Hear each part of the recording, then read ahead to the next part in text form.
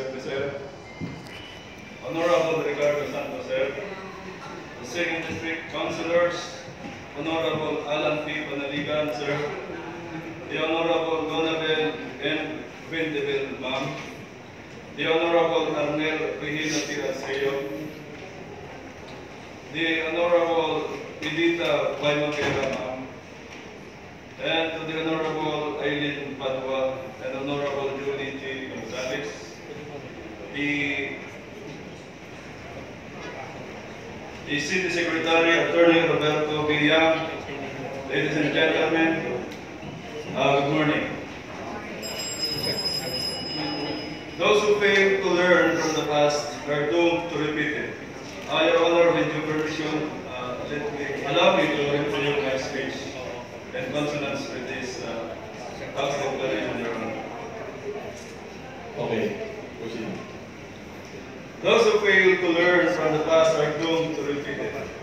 The former President of Great Britain, Winston Churchill, once said, "As members of the city's finest leaders, we are obliged to heed a call to secure the future of the citizenry of Pasay.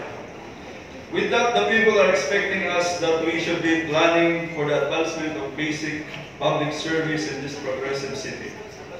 We are expected that we should safeguard the future through a detailed and people-centered approach on which, at the end, it is them that shall enjoy the fruit of our decisions and actions as leaders.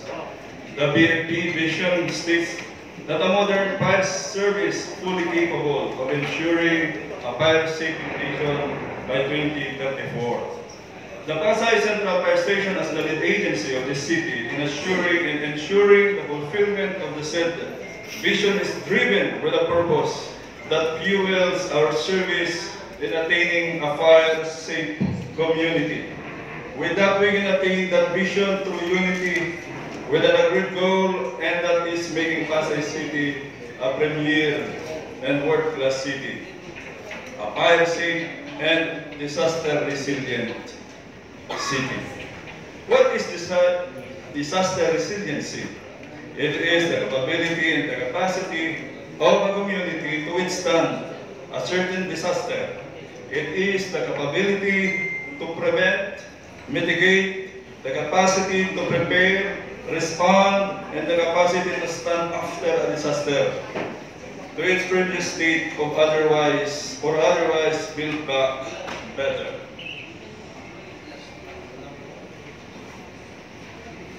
The advancement of technology, Your Honors, became a matter of reference in today's society, where in fact, those old apparatus or fire engines procured and acquired during the 90s became inutile, and some of those became permanently out of service and subject to disposal. What are we trying to say with this point? Buildings and structures around the city were getting higher and higher. Business establishments were getting higher each year, and the population growth is inevitable. For the record, there were only 4 current fire stations established strategically around the city. If we are going to base and refer to the ideal fire engine is to population ratio, the city shall have at least 18 fire engines that has the capacity to serve 28,000 population. The current fire rescue ladder manned by the station, Your Honors, has the capability of 9 to 10 floors, working capacity and a maximum stretch of 11th floor only. The problem now is when a blaze occurred on the 20th floor, for example, can we utilize our available rescue ladder to perform a task? The answer is no, simply because it is out of its capacity.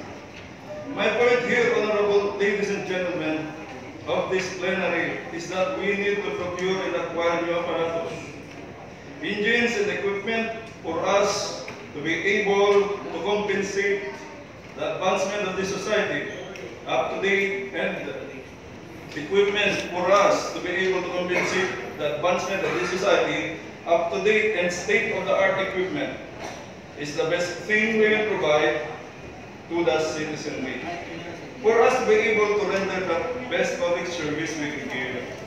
As the sole agency responsible in fire prevention and protection, fire is the most often disaster to happen in a city featuring of an almost 500,000 population, Your Honors, like Pasay City. According to Bagasa, which is the official weather bureau of this nation, we are expecting an average of 20 typhoons per year.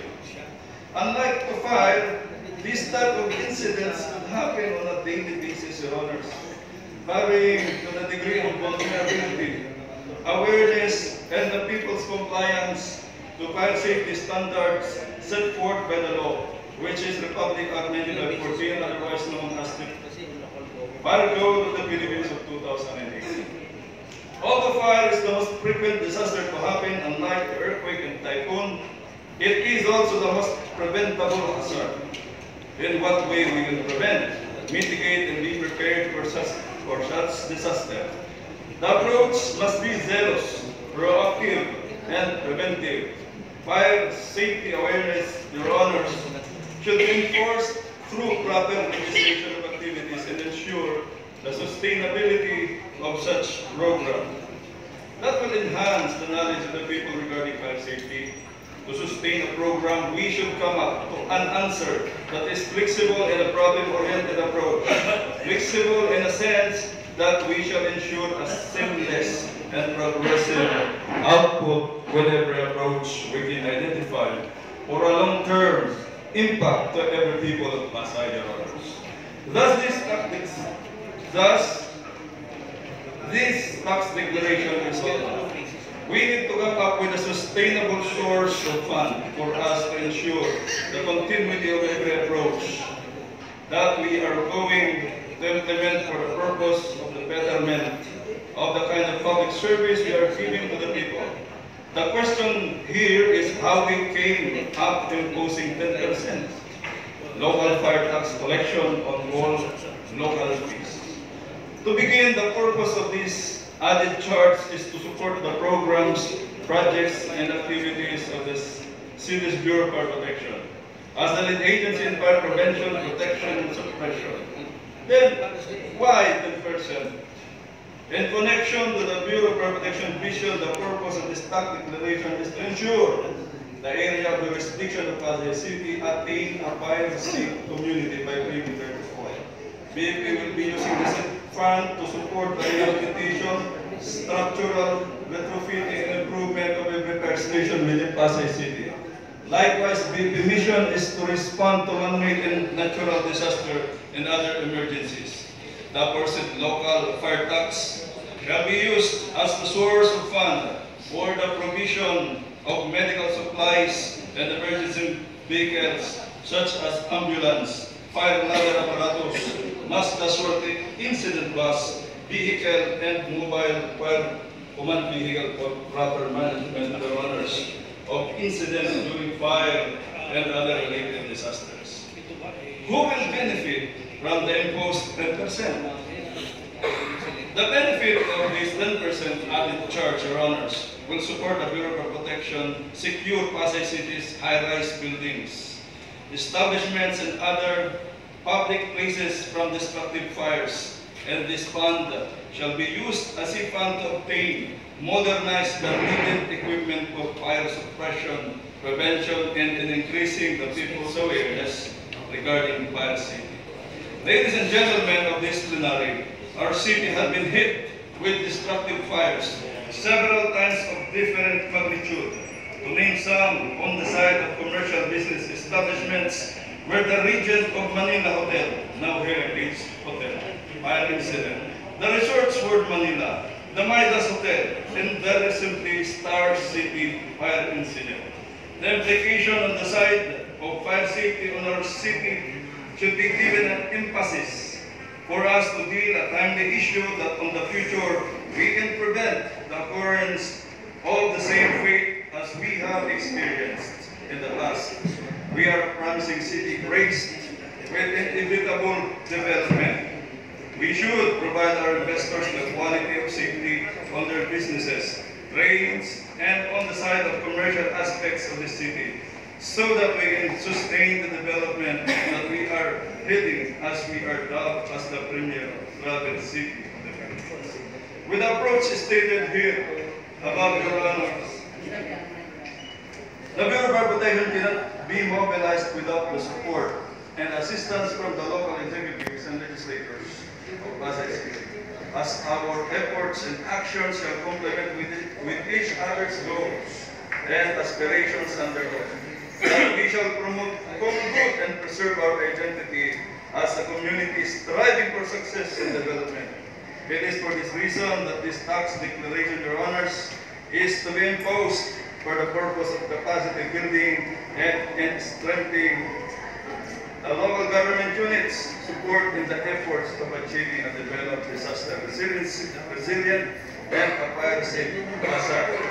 And because we have a different jurisdiction, Your Honor, even though the national government is already imposing 10% of all fees charged by the local government as the national fire code, Your Honor, we have a different jurisdiction. So it will not constitute, Your Honor, as double taxation, Your Honor. With this, thank you very much, Your Honor, and the City Fire Marshal, Superintendent of now, Your Honor, is willing to answer your questions. Okay, any questions? Councilor Angela. Mr. Chair. Good morning, sir. Hello. Yes, sir. Ma'am. Sabi mo nga po kanina, ay dating 9 to 11 floor Yes, sir. na mga building natin dito ay nagkaroon na po tayo ng 28 floors. 28 floors na po ngayon. So, tama po naman para sa akin na mabigyan nyo ng diin yung safety ng ating mga mamamayan na gusto ng Pasay. At para po sa akin, yung 10% is hindi na burden doon sa mga kumukuha na nagbabayad sa atin ng permit at saka ng amiga. Hindi mo siguro mabigat yung additional na 10% para idagdag natin doon sa 28,000 population natin. Ngayon, alin po dito sa inyong report. At napakaganda po ng inyong hangarin para po sa kaligtasan ng